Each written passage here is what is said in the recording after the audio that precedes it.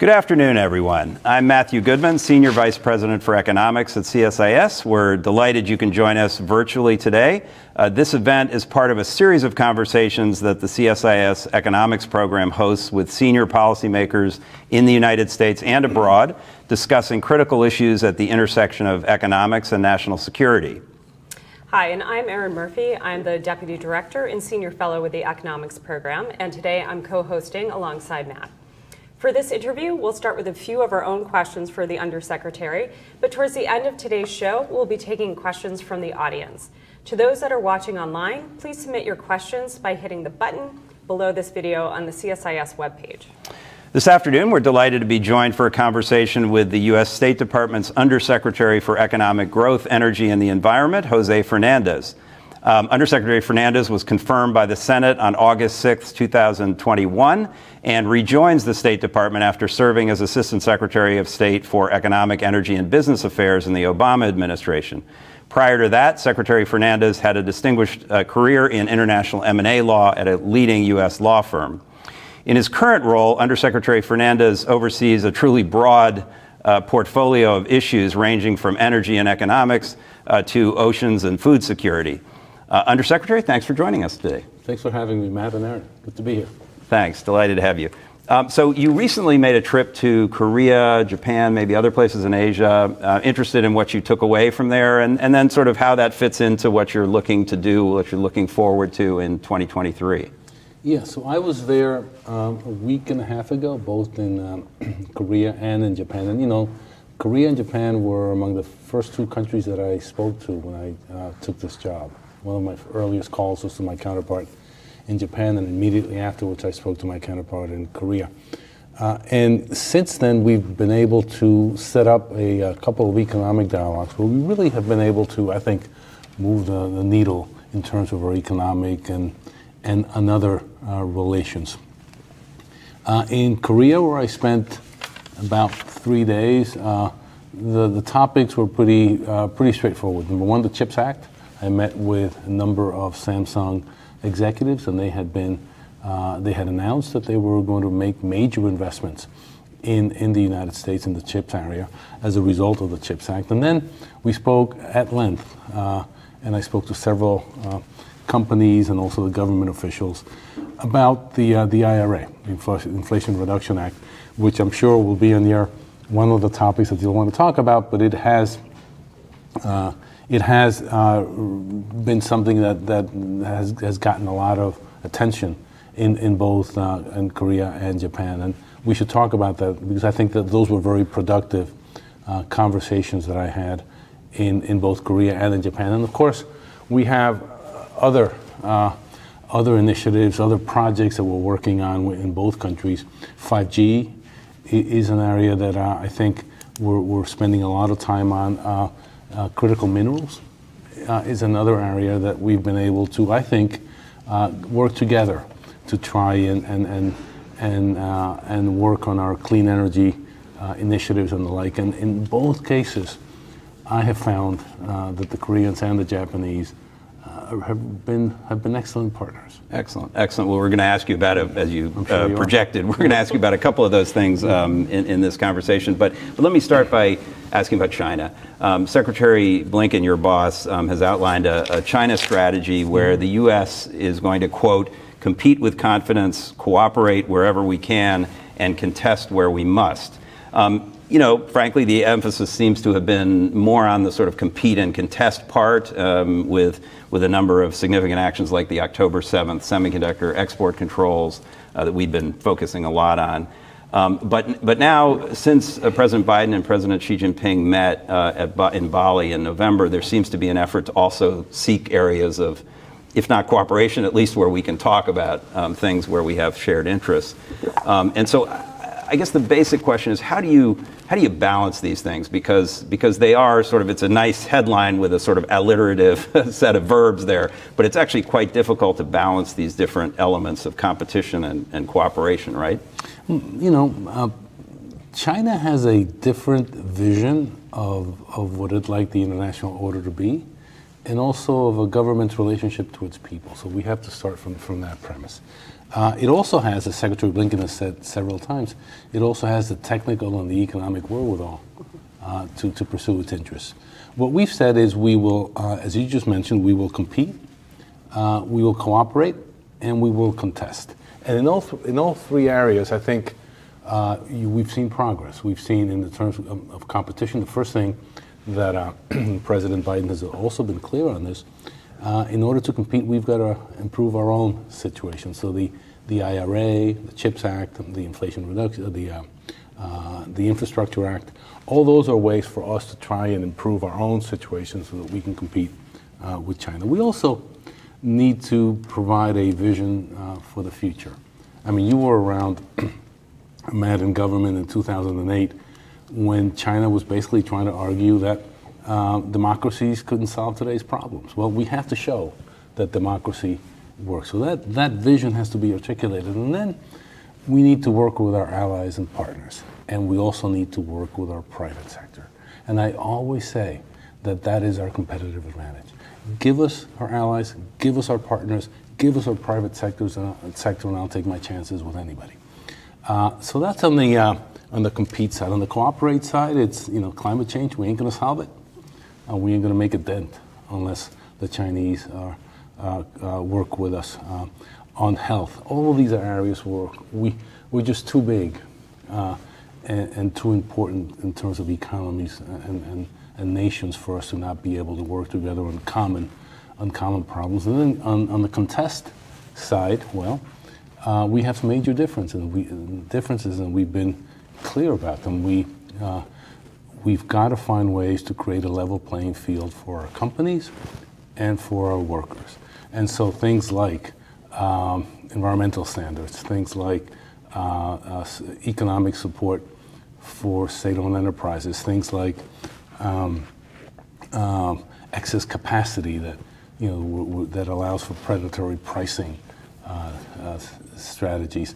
Those are things that we need to contest. We need to find ways to create that level playing field, and then we will take our chances. But that's the strategy, and I think the broad strategy has not changed. What you will see is in different times you have different emphases. But I do think the cooperate, contest, and compete strategy is one that's guiding us all along. Great. I want to bring Erin in a second to talk about another topic, but just to follow up on China. I mean, do you expect there to be actual sort of processes of discussion with China? There's been talk about working groups on climate change, pandemics, debt challenges, and are these things that we're going to be able to actually make some progress on and recognize that progress as something where we can say, yeah, China's making some steps that are actually going to improve the relationship? I think you've seen Secretary Kerry engage with China often on climate change, what we're trying to do on health, what we're trying to do on food. We have to engage. It's just too large of a nation for us to be able to ignore them, nor would we want to. And so that's the hope, and that's the aim. Okay, good. Erin? Sure. I'm going to shift us over to clean energy transition. You just talked about climate being an important issue for this administration. It's certainly been emphasized in initiatives, this commitment to clean energy solutions, both in domestic and foreign efforts. But you mentioned China as being a challenge, but we also have another challenger in Russia and its invasion in Ukraine and how that's impacted global energy supplies, including for our allies in Europe, who are still dependent on fossil fuels, and it really addresses or amplifies that issue of energy security. So how can the U.S. balance its interests in global energy security and still support this transition? So, Erin, I think the short answer, and I'll try and explain it, is we've got to thread the needle. Okay, Russia's invasion of Ukraine, its attempt to basically ignore borders that have been sacrosanct since World War II in terms of invading another country's border. Its attempt to weaponize energy is something that has not only had an effect on Europe, but it's also affected the food security in places like Africa. I think the last number that I read was upwards of 800 million people around the world are food insecure, and a lot of that is a result of the disruption caused by the invasion. On the energy side, we had been talking to the Europeans for a long time about their dependence on Russia's oil and gas, and I think it exposed that vulnerability. And I think before the war, 50% of gas imports into the EU came from Russia. Upwards of a third of oil imports came from Russia. Those numbers have obviously been reduced significantly since then, but I think what we've realized is that they could not continue to depend on someone that was willing to use energy as a weapon. It's also shown, and this gets to the other side of the question, it's also shown that the most straightforward way for us to achieve energy independence is through clean energy. And I think you've seen in our goals in the U.S., 50% of electric vehicles by 2025, I believe.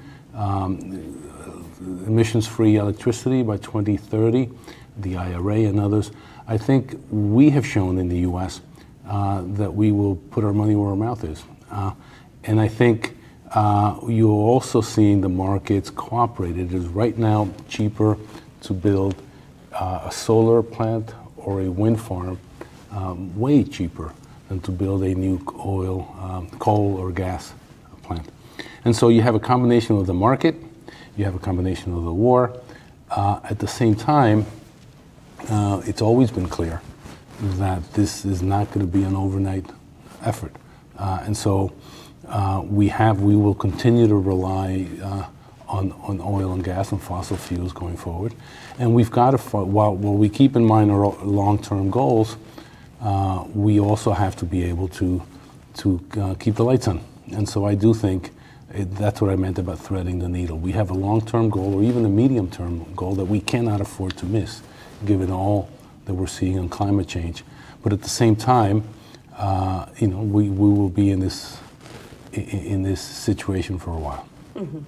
So one of those solutions you mentioned was electric vehicles and, of course, battery technology, and that relies on critical minerals, which was a topic of conversation with the Japanese and Koreans. So would love to hear more about what your conversations with them are, but also in that context, minerals rely on lithium, or the critical minerals like lithium, cobalt, they're essential for these types of technologies. But, of course, where do we find them and who has control over it? It's mostly China.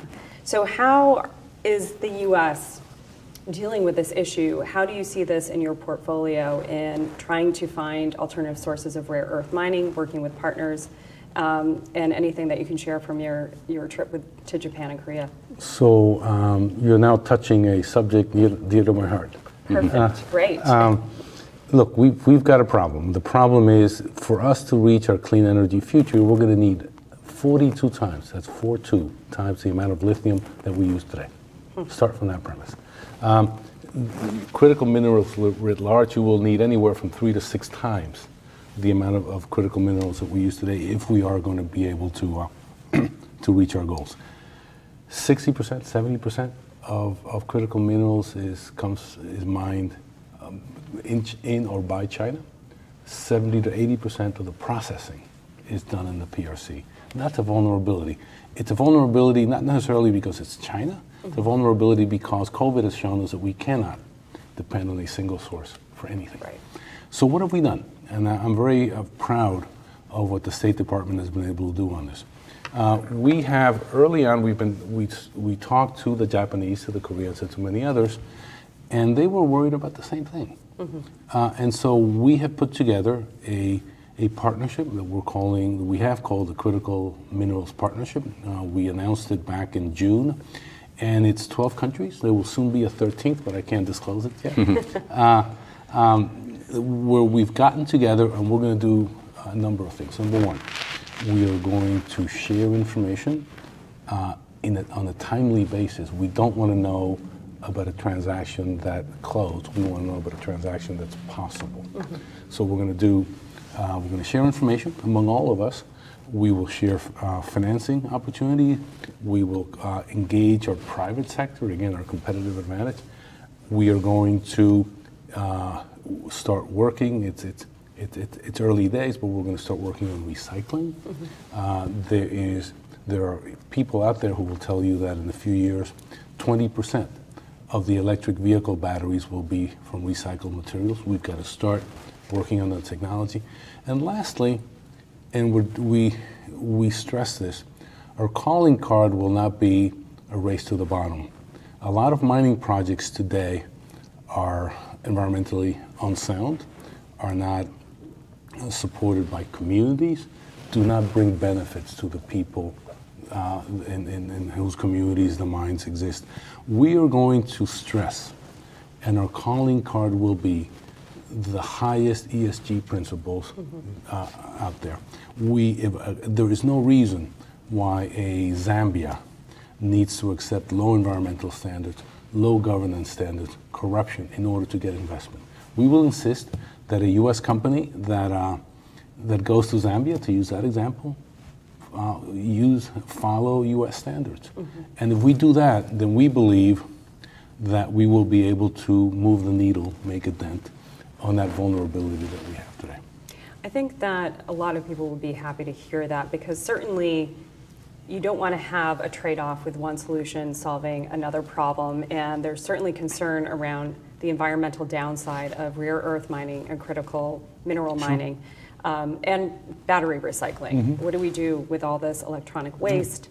So how do you enforce those standards? Are there efforts that State Department's undertaking? We will insist that our partners, that our companies, that the companies that participate in the partnership adhere to those principles. There are principles. There are a number of standards that you can follow, all of which are among the highest ESG principles. We will insist on that. The other thing is that as we go around the world, countries everywhere will tell you that's exactly what we want. Not only do we want the investment, but we also want the highest environmental standards, and we also would like to not just be a source country. We would like to be involved in the downstream and the processing and the value-added side. So I think we're pushing an open door. But what countries are telling us is we need options. If the only option we have is an investment by a company with a questionable past and a questionable record on the environment, on corruption and the like, and we don't have a choice, we may just have to accept it. And so we need to, I think we're pushing an open door, and it's our aim to get our companies and to get our partners to engage in critical minerals sourcing in the right way. Great, really helpful answer, and sort of supports some of the things we're also looking at, and we want to be helpful as we can as a think tank on these issues, because they're very, very critical on a lot of levels. But if I can just shift the focus a little bit to trade or trade-related issues. So the Biden administration has announced two new trade-related initiatives regionally that I think you're very involved with. One is the Indo-Pacific Economic Framework, or IPEF, and the other is the America's Partnership for Economic Prosperity, if I've got that right, APEP. We're big on names. Yeah, you got on initiatives, and acronyms, right? yeah. And acronyms, good. So they're sort of parallel initiatives with similar content, not exactly the same, but sort of similar to deepen economic engagement with these two critical regions, the Indo-Pacific and the Americas. So just simple question, what are your sort of expectations for progress on either or both of these initiatives in the year ahead? So IPEF, the Indo-Pacific Agreement, started earlier. And APEP, which I've been asked to lead a big chunk of at the State Department, started a couple of months ago. So, but it's my hope that both can be completed this year. Okay, and that's something that's our intention. So maybe even before the APEC meeting that the president's hosting in November? I can be a lot more precise on APEP than IPEF. But you'll have to talk to my colleagues at Commerce and USTR. But I think what I'm hearing is, and I heard this in Korea and in Japan as well as here in DC, is that progress has been good on IPEF.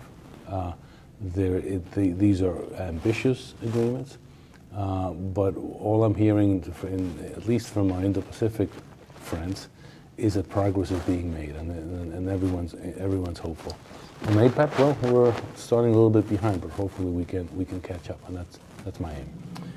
But if I could just ask sort of two related follow-ups. One is, you know, I talk to people in the Indo-Pacific region in particular a lot, and one does hear, you know, positive things about IPEF, but also hear maybe an additional hope that the United States will participate in something a little more formal, a traditional trade agreement of some kind, like the Trans-Pacific Partnership, or some, not to introduce another acronym here, it doesn't have to have that acronym, but something that is a sort of regional, comprehensive trade agreement. Is that something that these initiatives in both regions, there have been at least elements of regional trade agreements the U.S. has participated in the past. Is this a future that we're ultimately seeing these things lead towards? Well, let's start from the one that I know best, is APEP. You know, we have free trade agreements with nearly a dozen countries in Latin America. It may be more of an issue on the IPEF side, but look, and this is a conversation that I think would be good to have on a longer basis. I think we are looking to move beyond traditional trade agreements, and we're looking to, and if you listen to Ambassador Tai, she will tell you that, you know, worker-centric agreements are USTR goals, and oftentimes, Matt, in my view, we make the mistake of analyzing trade agreements simply by reference to market access. And that may be something that requires a conversation. You know, there's a belief that unless you have broad market access, it's weak tea. I would argue that that's not the case. I would argue that oftentimes, and I know this from my experience, you know, as a business, on the business side, on the private side, oftentimes companies, what deters a company from investing in a country isn't necessarily the ability to import tariff-free into the U.S. But, you know, if you look at applied tariff rates, average applied tariff rates into the U.S., 3.5%, 4% average. So it's not that as much as instability, business climate, corruption, regulatory issues that keeps companies from investing. So what are we trying to do in these agreements? I would argue that what we're trying to do is to craft new rules of the road. To create rules of the road where our workers can compete. Again, not a race to the bottom. And I think our agreements, I would argue, try to establish a new global code of conduct. A code of conduct where countries work together to on supply chains, where they work to deter corruption, where they work to bring benefits to their people, to create the stability that I think investors need. Because again, in my experience, what keeps a company often from going into a country isn't the tariff rate. Sometimes it's the double taxation treaty, that's yet another story, but what keeps them from going in is all of these extraneous business climate issues where they just don't feel they can invest. As you say, a topic for a longer discussion on another occasion, but good answer. Thank you. But let me ask one more follow-up, and before I do, let me just remind the audience that if you'd like to ask a question, there is a button, I think, on your screen. Feel free to start asking questions, and we'll take a couple of those if we have time. Let me just ask, though, I mean, the other thing that you hear from our partners is that, in addition to the sort of possibly missing element of our policy, is the things we are doing, like you mentioned the Inflation Reduction Act, you know, have elements of, let's just call it protectionism in them, that, you know, we're favoring U.S.-based production and trade. And, you know, how do you alluded to it yourself, you probably got an earful of that, as I did when I was in Korea last fall. You know, how do you answer that point? Well, this was a topic of, this is when you know you've got friends. When you can discuss these things respectfully, as you would in a family where your objectives are quite similar. A clean energy future, economic benefits for your population. So we talked a lot, both in Korea and in Japan. We also, in our dialogues in Japan, which was a week ago, or 10 days ago, we talked about this, and also with the Koreans. The first thing I said is, we take your concerns seriously, and we are going to continue talking about them and look for ways to try and ameliorate some of what you believe are the unfair consequences. But let's take a step back, and let's just make sure we know what the IRA has done. Number one, it's, we continue to be criticized for not putting our money where our mouth was. Talking clean energy, clean climate, and not putting any money behind it. This is the largest investment made, I believe, at any time in the history of the world on clean energy. $370 billion. Start with that premise. That's good. That's a plus. We then look at what Treasury has done to try and deal with some of the concerns. It made clear that the tax credits, tax benefits in the legislation apply to commercial vehicles, leased vehicles. 20 to 40% of the automobiles sold in the U.S. Every year fall under that commercial vehicle exception. So, cut almost a third to a half of that. We then, in Korea, this resonated. We're expecting that by 2025, 70% of the electric vehicle batteries that come into this country, that are imported into this country, will come from Korea. If I were a Korean company, I'd be happy with that.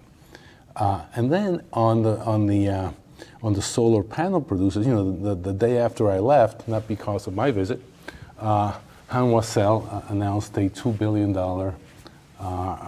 solar cell plant in Georgia. 50% today, half of the solar cells that come into this country come from Korea. So there are benefits. There are also concerns. The Europeans have concerns as well. And we take those seriously. We're going to try and see what can be done within the law to see if we can allay some of those concerns. But let's also give credit where credit's due. And that is $370 billion for a clean energy future is something that we will all benefit from. Okay. Erin, over to you. So now we're going to move on to development. And this gets to project finance, to infrastructure. State Department is the chair of the board on the U.S. International Development Finance Corporation, which is really the U.S.'s development bank. But looking more broadly at where the U.S. would look to invest, and including these big initiatives, whether it's the Partnership for Global Infrastructure and Investment through IPEF, APEP, the whole alphabet soup. One thing that stands out is that the Global South is facing increasing economic stress, and that's due to a variety of things: economic disruption, supply chain, ongoing fallout from COVID, and debt distress. So with this, how concerned should we be about debt in low and lower middle income countries? Big question, Erin. The short answer is we should be very concerned. Just to use a couple of examples, in Latin America, 8% of the population, 30% of the fatalities from COVID. Wow. They are still recovering. You've seen what's going on in Sri Lanka with their debt.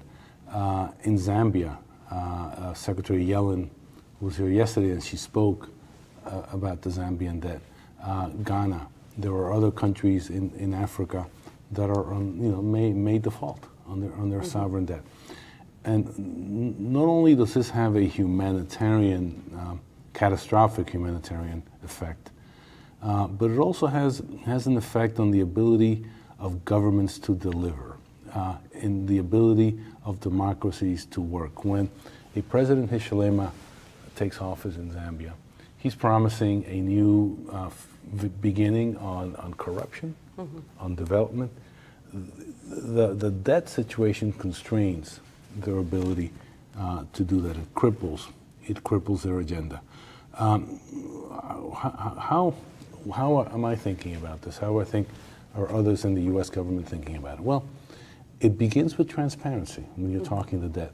You know, many of the loans that have been signed by some countries with African countries literally include confidentiality clauses that prevent those governments from going to their people and telling them how much they borrowed, at what rate they borrowed, and when the repayment is due. And that's in the agreement itself. In fact, there was a leak. It was a leak of loan documents from Senegal. That literally, when I read them, I said, well, how do you hire a lawyer when you can't even tell a third person what? Now, that has to stop. One way to start dealing with the debt situation in Africa is to have governments be able to tell their people what they have done, to disclose what's happened. The other piece is, you know, the Paris Club and the G20 have come up with a common framework for debt development, for debt treatment, sorry, where basically all creditors have to be treated the same. In the legal business, it's called a pari passu treatment. That has to be observed. And in our case, in the U.S., we've also gone a step further. And, you know, if you remember the HIPC initiative, from 1996 onwards, 31 African countries have taken advantage of it. $75 billion have been restructured. During the pandemic, we suspended almost, actually more than $13 billion in payments from 48 countries that couldn't pay because of COVID. So this is an issue, and I'm glad you raised it. And the Japanese have expressed great interest in dealing with this issue as part of their G7 presidency this year. So you will hear more about this. Well, as you highlight, you know, these issues are still ongoing. These countries are still recovering. But the needs for infrastructure, healthcare infrastructure, energy transition, they're still pretty great, but COVID has just busted their budgets, as well as supply chain issues and just the recovery. The multilateral development banks and private sector, how do you see their role? How do you entice the private sector to get involved? And how does the U.S. see working with multilateral development banks like the World Bank in these low and lower middle income countries? Yet another question that could take... I only bring the easiest questions for you. That could take a few hours, but it's a great question. A couple of things. Infrastructure is a tough business. Infrastructure is the kind of investment that you can't just pick up and leave. Once you make it, you're stuck there. That makes certain companies in general more cautious. There's more we can do on de-risking. We also have to get our private sector to step up to the plate. U.S. companies traditionally have not been as active as others. I remember going to countries in North Africa and when Matt and I were at the State Department together, and I would go to I'd land at the airport, and there would be Turkish companies, infrastructure companies, Spanish companies, Chinese companies, no U.S. companies. We've got to do a better job, and that's what PGII intends to do. Great. Great. Well, we've covered about 40% of your portfolio. There was a lot more that we could cover, but I do want to get the audience in here, and we have a couple of good questions coming in. If you're willing to take a couple. So one that's come in is about Ukraine, and the question is, how do you talk, or can you talk about how state and you are thinking and planning, I would say, the post-conflict reconstruction efforts, you know, especially on good governance, which has been historically a problem in Ukraine, but you know, obviously there's physical devastation, there's rebuilding institutions, there's going to be a lot of money needed. So the questioner is asking about, you know, how are we going to get the sort of support and help from donors in the private sector? What are we planning to do?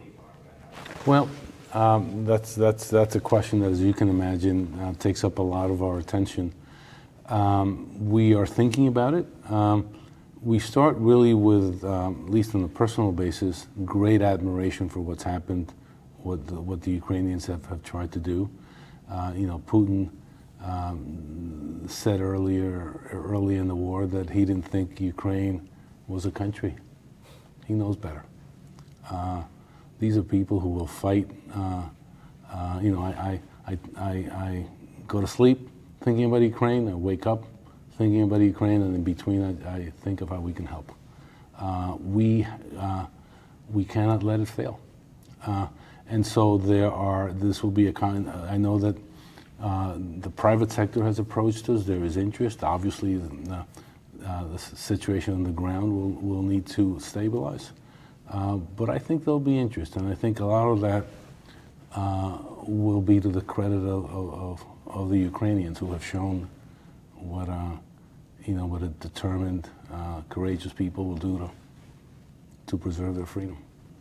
Okay, well, more on that. We've just, CSIS has recently run a commission. Our colleague Dan Rundy's been running a commission on Ukraine reconstruction. Yeah, you may have seen the issue. In fact, I have read, there have been a couple of good studies. There's one published by a number of economists. There's also the one that CSIS put out. Right. We're reading those, and they have good ideas, and I think at some point it'd be worth sit down like we've done in the past on some issues and getting advice. Happy to do that. No, that was really good work, and I'm glad you're looking at it. Erin, you want to take another question? I think in a similar vein, in talking about reconstruction, but also construction, and going off of our conversation around development, do you expect more activity under USG infrastructure development initiatives? Yes. Oh yeah, of course. I mean, that's what PGII is all about. You know, the infrastructure is probably the item on the wish list in the developing world that we hear the most about. But it's not just it's not just a strategic imperative in the sense that you've got to be able to provide, to help countries get the right port facilities, airports, water, electricity, renewables. It's also a business opportunity. I mean, there's money to be made here. And I think part of what we have to do is to help our companies and companies in in other countries participate. And therein lies the challenge. It's an imperative, as we have that imperative as a government, but I think also our companies can profit. And how you do that? Well, you know, there's been some great work done by the DFC, by the Development Finance Corporation. There's been good work by EXIM as well, that we have been cooperating in a number of areas, and we'll continue doing that. Great. I think we have time for one more. Actually, just those two institutions, I should say, for our audience's sake, State Department is on the board of both the Development Finance Corporation and EXIM, if I got that right. I think the DFC, not of EXIM. Not of EXIM, okay. But they're important tools of our both infrastructure and other policies to support business and exports and so forth. I'm going to ask one other question about a topic which sort of maybe tangentially came up, which is coercion. Again, slightly shameless self-advertising. We're going to be putting out a big report on March 1st, plus or minus, on economic coercion, China's economic coercion, and coming up with sort of both an analysis of the phenomenon, which is all too common, but also some, we hope, creative suggestions about what the U.S. and allies should do about it. But I'm interested because I know parts of your team have been thinking about this as well, and Ambassador Emmanuel in Japan, it seems to be a top 3 issue for him. He's spoken to us about this before. Just, how are you thinking about this problem of coercion? So a number of the things that you just mentioned are accurate. We've seen it too often in the past. Australia saw it, the Japanese, the Koreans. Lithuania was the latest. We were very much involved in Lithuania. Why? Because we had seen it before, but also because we felt that this was a sovereign decision. And it was basically, the issue was, what name would the Lithuanians want to call a Taiwanese trade office? Was it Taipei or Taiwan? We thought that was their decision. The PRC cut the import of Lithuanian goods, and then of any EU goods that included Lithuanian components. And we were able to get some great support. I mean, we talked just a second ago about our Exim Bank.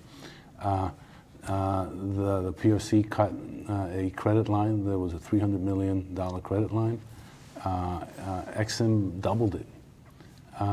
We were able to get U.S. companies interested. The Lithuanians have a laser industry, something I learned. And well, you know, a number of U.S. companies were interested. So I think we've learned a lot. And this is something that we don't particularly relish using, but I do think, and the Japanese are also interested in pursuing this as part of their G7. I think there is an interest in making sure that we can work together. As you know, the EU filed a WTO case against the PRC as a result. We can work together, and we can basically preserve a nation's ability to take its own sovereign decisions and call anybody anything it wants without suffering the consequences. Yeah, well, Lithuania is certainly one of the, I think, 8 case studies that we're covering in our report, and so we'll send that to you when it's out in a few weeks. I think that may be all we have time for. Yep, I think between our audience questions and our questions, we've now covered 48% of your portfolio. So, Mr. Undersecretary, thank you so much for joining us today. And I think we learned a lot here today. And thanks to the audience for your questions. But thank you for coming in to speak with us today. Thank you. Yes, thank you very much. And thanks to the audience for joining us and for your great questions. And we hope you'll join us for future CSIS Economics Program events. Thanks so much. Bye-bye.